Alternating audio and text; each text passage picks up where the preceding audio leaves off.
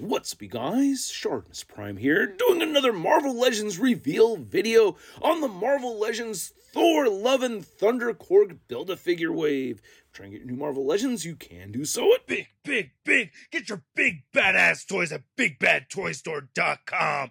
Click the link in the description below. Go right down there, I ask you to please hit that like button, and if you're new here, hit that subscribe button as well as the notification bell. And a big thanks to MCU Collector 24 for sharing these images with me right over here. He will have reviews coming up, so check out his channel. I do not have this set coming my way anytime soon. I just saw the leaked images while I was at a gig over the weekend, and I was like, oh, holy crap. And then people are getting them in hand already. So yeah, very happy for those that are able to get these in hand because they look pretty sweet, and I can't wait to get them myself.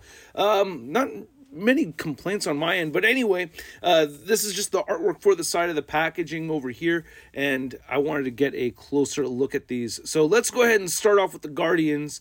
This is the brand new Star-Lord figure.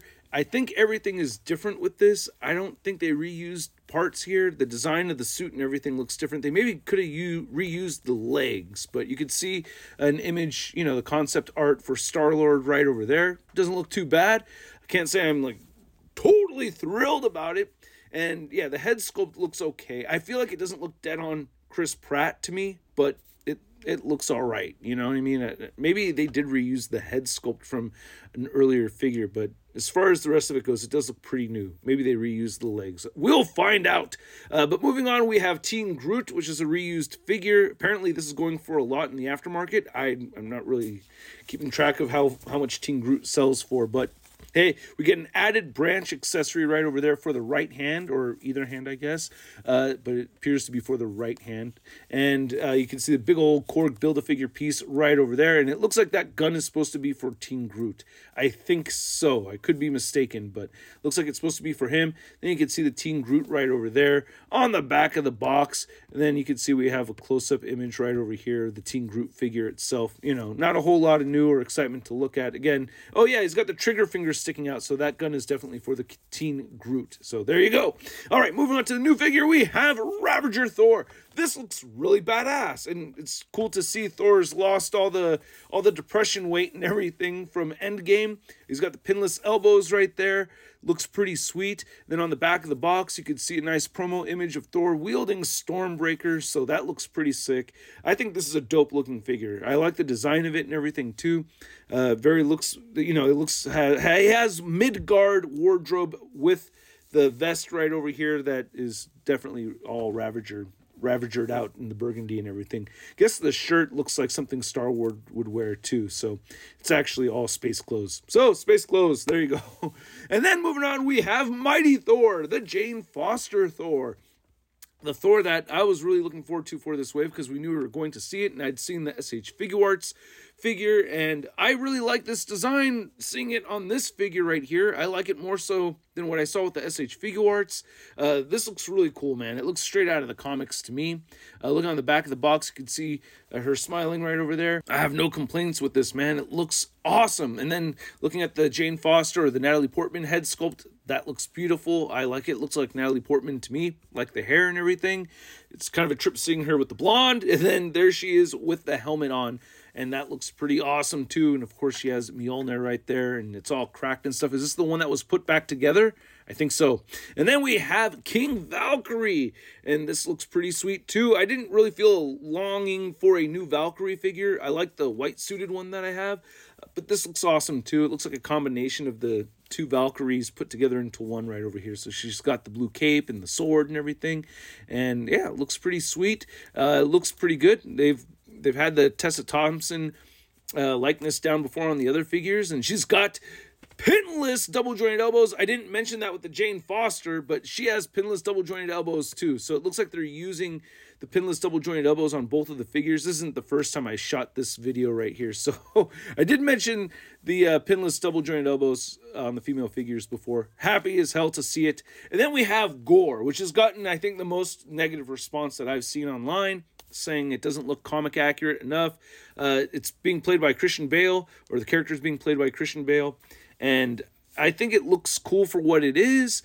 I can understand why people are upset with the likeness not looking straight up comic version, but I suspect there's two reasons behind they went with this look right here. One being that if they went straight up comic version, it may look too much like Ebony Maw, confusing viewers. Also, Christian Bale's face is going to totally be hidden by CGI stuff or makeup. You know what I mean? This way he has a lot of makeup on there and you can still see his face, because it very much looks like Christian Bale to me, right? I think they nailed the likeness.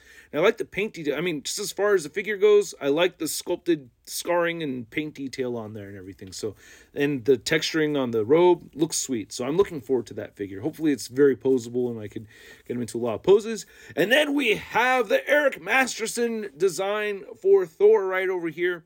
This is not looking like it's going to be Eric Masterson character in the movie, but it's definitely that his Thor design on our Chris Hemsworth Thor, and it looks pretty amazing. I like it. I mean, except with all the golden stuff, and I'm primarily mentioning the helmet looking like the Eric Masterson. But yeah, he's got Stormbreaker right there, and it looks pretty awesome. Man, that looks like it's going to be a really dope figure.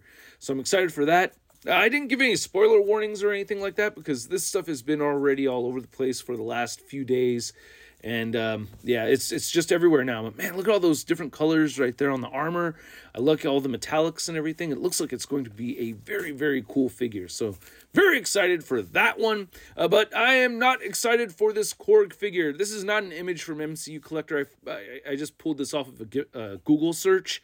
So I'm not giving credit to the photographer right here. My apologies. But yeah, this is not a Build-A-Figure I'm that thrilled about, but there are some cool things going on here. Like from the waist down, it looks like there's a lot of cool designs. It looks like Tooth Gnasher right there on his belt, and you know, some nice picked out details and everything. So there are some cool new differences over here. It's just my excitement for getting a Korg Build-A-Figure. I already have a Korg. Maybe getting a Meek Build-A-Figure would have been cooler, but I don't know what's going to happen with Meek, you know? But I assume that we're going to see Meek, like, go full crazy or something like that and do something incredibly badass, but, you know, I don't know. That would have been cool to get, like, a cool badass Meek, but I don't know. I don't know what happens in the movie yet.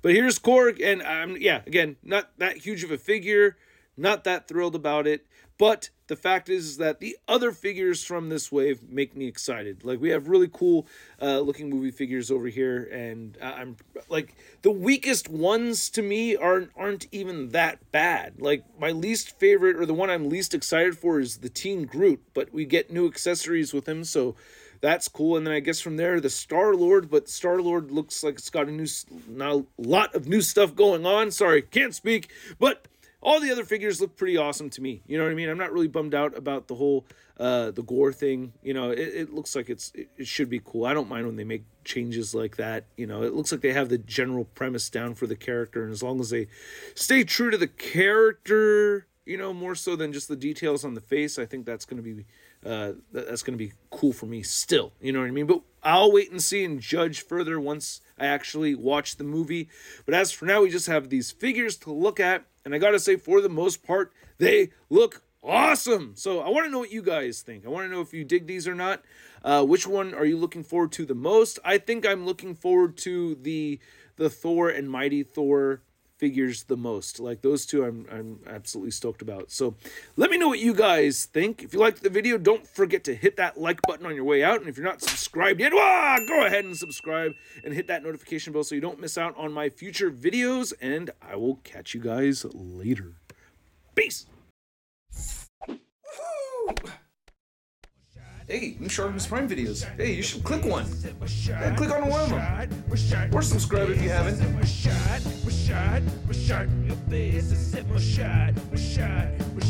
face,